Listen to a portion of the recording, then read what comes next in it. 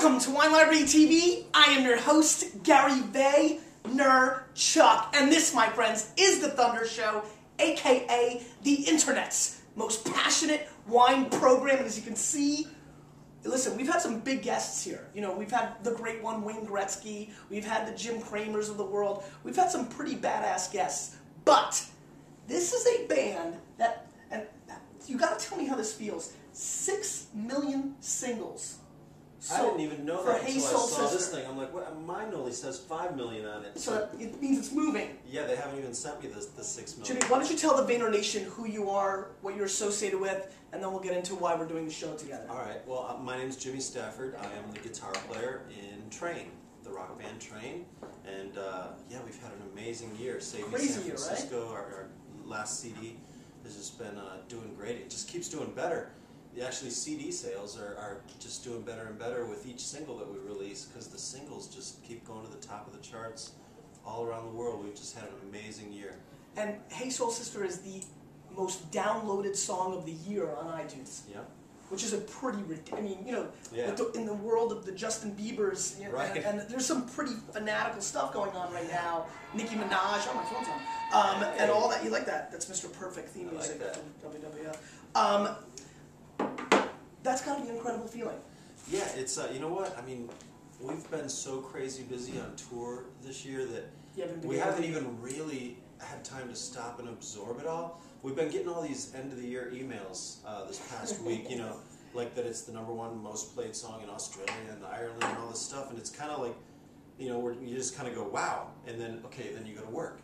And you don't really have time to even toast or celebrate, so we get some time off over the holidays, and I have a feeling we're all going to go home and just kind of sit and what the heck just happened? You know, even New Year's Eve, we're going to be on Dick Clark's Rockin' New Year's Eve show. That's when you know you had a big year. I mean, you know, we've all grown up watching that show, and we pre-taped it.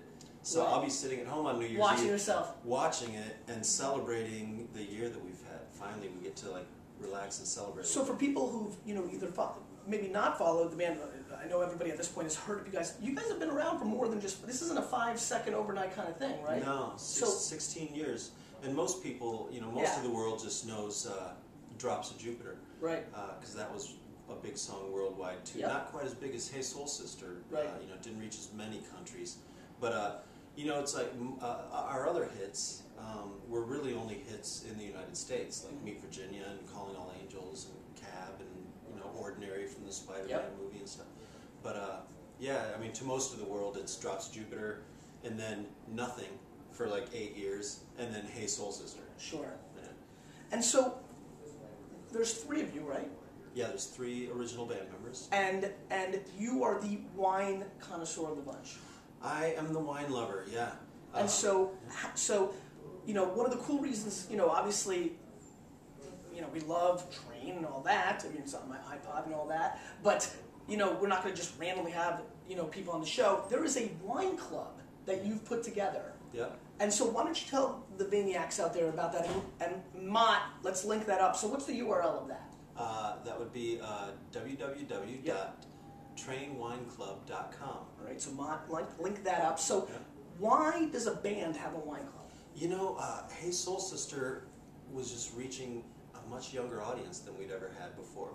And we've still got our diehard core fans that have been with us for 16 years now, who are, you know, average 30 to 45 years old or something, and we just thought, you know, what a cool thing for us to like just do, start this kind of little wine community where we can blog and chat about wine, and you know, because that's something that a lot of people in that age group have in common. And I love wine. I have wine in my dressing room every night. Every night? Yeah, you know, I don't drink a whole bottle before I go on stage, but why not? I'll have a glass, and Hector, my bass player, shares a glass with me before we go on, and then after we, you know, so, and we get hold on, I thought that was going to be good. And then after, you kind of... Afterwards, we finish the bottle. got it. Yeah. Cool. Absolutely. So, a lot of times you'll have something that's from locally? We get local wines, mostly because of the wine club. Yep. You know, I like to sample local wines audience, See if you from can around discover the world. something. Yeah. How did your love of wine start? Where were you And it's born? not always a hit either. No, I'm sure it's not. Some places you wish you would have local wine. Maybe a local beer instead. Yeah. Where were you born? I was born in a small town in Illinois, about an hour south of Chicago. Okay. Definitely not wine country. Right. More corn and bean country. Did you grow up a Bears fan? I still am a Bears fan. Yeah. You know, don't like the Bears? Well, as a diehard Jets fan, How we come have you don't like the Bears? Well, easily, because as a diehard Jets fan, we have a tremendously big game against you in 2 weeks. Yeah, and the Jets are not playing well. Yeah. We're desperate. So yeah, but you know what? The Patriots took care of my Bears. But that was why I'm mad at the Bears. We needed you to win. I know. So the whole thing. But anyway, so you grew up in Illinois. Were your parents wine lovers, or they didn't start there? No, my parents were not, and still aren't. My mom, when she will drink white wine, but she puts ice in her glass. I'm like, Mom. Yeah. So I give her the cheap stuff. Got it. It's kind of like when you go to a Japanese restaurant and order sake. Like they always heat up the cheap stuff. That's right. The really quality sake is cold. So it didn't start there. Did it start in college, or I know the band's kind of based in San Francisco, right? So yeah. Did you move to San Francisco? That's really where it started. When I moved to San Francisco, which was when? That was in '94 when we all relocated from different places in the country to form. How did you guys meet? We met in different bands in Los Angeles. I see. Where, I would drink wine casually once in a while. Right. But I don't think I really became a wine lover until I moved to San Francisco. Yep. And visited some of the wineries up there, and kind of, got into the whole vibe of the wine community, and like, wow, there's like a lot more to it. Yep. And that's kind of what I wanted to share with the Train Wine Club. Yep. Is just kind of reach out to those people, because there's a lot of people that just love wine. Plus, for the last 11 years, I was living in Las Vegas, and my favorite wine restaurant was right down the street from my house, a place called Grape Street. Yep. And it's a wine bar. Yep, I know it. And I got to be really good friends with the owner and the bartenders, and they educated me quite a bit on wine too. And they would always, I'd go in and they'd be like, hey, try this one. Sure. And so where is your palate at right now? At the State of the Union, where is your palate right now? What are you really like vibing on? As far as varieties or regions or countries, is there anything that's really, for me, Beaujolais is hot right now. Oh. I'm obsessed right now with the 2009 vintage in Beaujolais. Oh. Not the Nouveau stuff that comes out, like the Cru stuff, Morgon, Milan Avant, real serious stuff. See, I don't get that opportunity. Daryl Hall, when I did his show, we had a little wine thing, and I was telling him that I like to sample different wines every night in the dressing room, and he's the exact opposite, because he's obsessed with a couple of things. I told him, that every once in a while I get a miss, Yeah. I mean, really, it's 50-50. Sometimes you get really good, sometimes not so good. And that's the reason he just sticks to a wine that he loves. Oh, he's making a huge mistake. Well, huge mistake. Yeah, I mean, wine's whole game is the journey of trying all new things. I mean, there's so many things in life that you can't try new things. But with wine, but there's so many great wines. So many. It's really difficult for me. Like I have short-term memory. Like So which one did I like? I don't remember. Well, it's 2000. Yeah, I was gonna say it's 2010. Yeah. Take a picture, a little text. Yeah, but then you know what I do? I take a picture. I post it on the wine club. Everybody's chatting about it. They buy it all and it's gone. I forget it. I forget what it was. I have to go back and look at the wine page to see what's going on. So let's taste one while we continue this conversation, because we've been talking a long time without drinking. Let's zoom in here a little. Lewin Estate 2006 Margaret River Riesling. This wine rolls in at 14 U.S. bones, 90 points. J. Miller. Have you ever had a Lewin Estate wine? I don't think so. So Lewin Estate is a very famous producer in Australia. Robert Mondavi, when he first went to Australia in 1974, discovered this property, this winery, and kind of anointed it as the creme de la creme in Australia. And where is it in Australia? In Margaret River. Well, because the reason I ask is you guys were just there, right? No, we're going in January. Okay. We're going to do a tour with In Excess, nice. And we're doing a winery tour. We're playing all wineries on that whole tour. You're excited about that. Oh man! So the other guys in the band, not so much into wine. You haven't been able to seduce them. I mean, they are, but Pat quit drinking many years ago. Yep. And so he's, he just I mean, he loves it. He'll smell it. Oh yeah. We call it sniffy snip on the show. Yeah. So he gives it a sniffy snip. And Oh, by the he way, definitely does. tell Pat no bullshitting like this. All up in the schnoz. It's got to be like that if Yeah. you really want to smell it. See, I'm learning little stuff like Yeah. that still. Yeah. Like even I learned that the longer, I mean, the people that watch your show Sure. probably know all this stuff. No, but I mean, I'm we're kinda all still learning. We're really. all. I mean, wine's that complicated. We're all still kind of But gradually is it learning. true? Somebody told me that the longer the stem on the Yeah. bottle, the sweeter the wine. Is that true? That's an old myth because of German wines, and there was always the kind of the brown glass versus the green glass. Yeah, yeah. There were some older German myths that have kind of gone away. But let's give this a sniffy sniff. What are you getting on the nose? I am getting. It seems like it's going to be dry, not too fruity. Yeah, no, it's not fruity at all. As a matter of fact, what I'm getting on this nose, and tell me if you're getting this, it smells like an old BMX bike, like burnt out tire. Like it smells like tire. Very appetizing. Oh, hold on. do you get this kind of petrol-y kind of like tire skid mark thing going on? Yeah. Now that you mention it. I get a lot of that. I do get a little apple and pear, so there's some green fruit, but it's kind of like burnt out. Now, I know you guys always know there's always like a spit bucket here, but I'm not going to hang with a rock star and have spit the wine. So. And you know what? I've got interviews to do all day. This is like one of the busiest days of the tour for me. So a couple of drinks is going to... That's what happens when you hit NYC, right? This is really nice. Do you like this? Yeah, this is... I typically don't go for a Riesling. Okay. Because do you assume that they're sweet? Yes. Yeah. And now you a can lot see. of the German Rieslings Are, are sure. sweeter. But this one is really nice. It's nice and dry. So this is I like it a lot. extremely bone dry. It has really intriguing kind of like minerality, almost like crushed rock meets like, pears and apples. It's almost like a fruit salad with a couple stones thrown in there. And that's good. It's got good acid. It's a really, really well-made wine. And to me, back. yeah, sure. And to me, this wine really, are you about to take a picture of it? I love it. Yeah, I have to take a picture of it so I remember. To me, this is shown really well. I think Jay Miller really knocks it out of the park with a score. I believe this is a 90-point scored wine as well. And at $14, 14 bones. To me, this is a pretty exceptional value within Riesling because you can really get $15 to $30 Riesling that can be kind of okay. This really hits a spot. Really dry, great by itself and as an aperitif, but awesome if you want to go with like fish or salads. Yeah, I love it. I'm All going right. to look for this on the let's Australian tour. Oh, nice. Beautiful. Take this. Let's move on to the next wine. Next, we have the K Syrah Morrison Lane from Walla Walla, Washington. 38 bones. K Vintners, an amazing rock star in his own right. If you ever get to meet the guy behind this, I think you guys would hit it off. That's in Pat's neighborhood. Yeah, I know that this is kind of why we picked it. So Pat is from Washington State, right? Well, he's actually from Erie, Pennsylvania. Okay. Born and raised, and then, but he's lived in Seattle with his wife and family for years now. Got it. So let's give this a sniffy sniff. This is Syrah-based, really big wine. K Vintners is known for their intense structure. So you can see it's very dark, little sniffy sniff. Wow. Big licorice Yeah. on the nose, blackberries. You Yeah. picking up anything else? Yeah.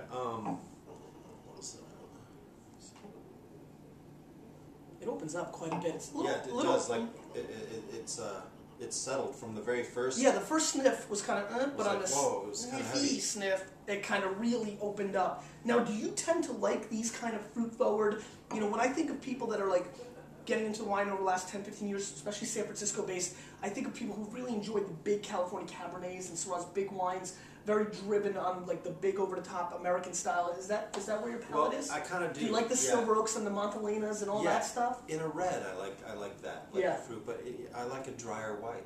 And you know what's interesting too? I always drink red wine before a show for some reason, but when I'm like casually drinking, like at home or with friends. Yeah, I drink white. It's odd.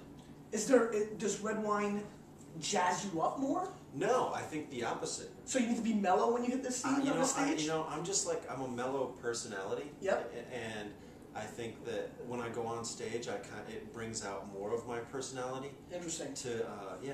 I used to do other things before I go on stage to bring out that personality, but now I just rely on a red wine. So what do you think about this? Let me taste.